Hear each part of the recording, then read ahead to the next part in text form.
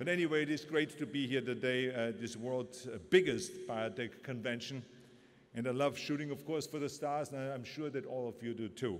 So as governor, I could not be more excited of being here today where you're holding again this World Conference, not only in the state of California, and I want to welcome you to California, but also in the beautiful city of San Diego. And San Diego, of course, is a special place because it is the home of the Jonas Salk Institute. As proud as I am of being the governor while all of this action is taking place here in California, this is also somewhat personal for me. I've talked many times about my father-in-law, Sergeant Schreiber, who I think is one of the best public servants we've ever had in this country. He created the Peace Corps, the Job Corps, legal aid to the poor, VISTA, and the list goes on and on and on. All under the Kennedy administration, and now is suffering from Alzheimer's disease. Now, I've seen firsthand the devastating effect this disease has had on him and his family. I've seen him not recognizing his wife and not recognizing his children or grandchildren.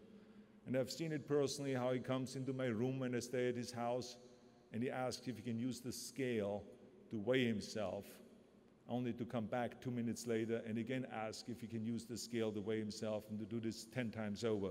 So it is really, it breaks my heart to see that. And this is something, of course, that affects not only my wife's family, but it is a story that is familiar to millions and millions of people around the world. For our state to be in the forefront of research that might someday ease their suffering is a great feeling, and I feel so wonderful that I was part of the whole campaign to make sure that the people vote yes on Proposition 71 for the $3 billion on stem cell research.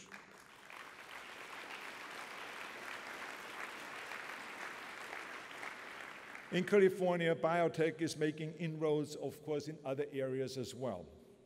With the world's first low-carbon fuel standard, we again are stepping up where Washington has been reluctant to show the way.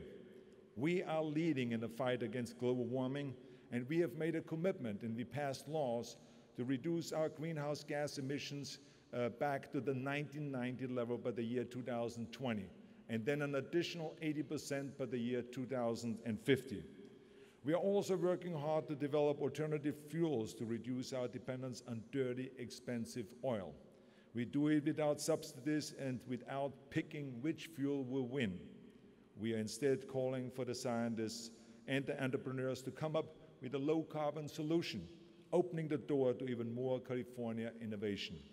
Because of this commitment, BP, the global energy firm, has agreed to invest $500 million in an alternative energy institute at UC Berkeley.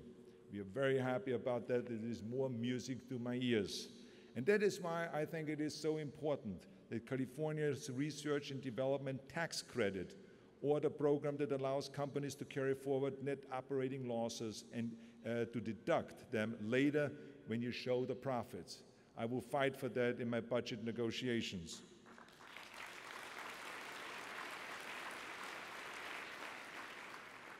Biotech is a lot more than just people in white coats and doing their research.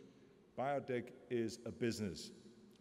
Now, your organization's mission is to expand the boundaries of science to benefit mankind by providing better health care, enhanced agriculture, and a cleaner, safer environment. Together, we have made great strides to do all of that and much more.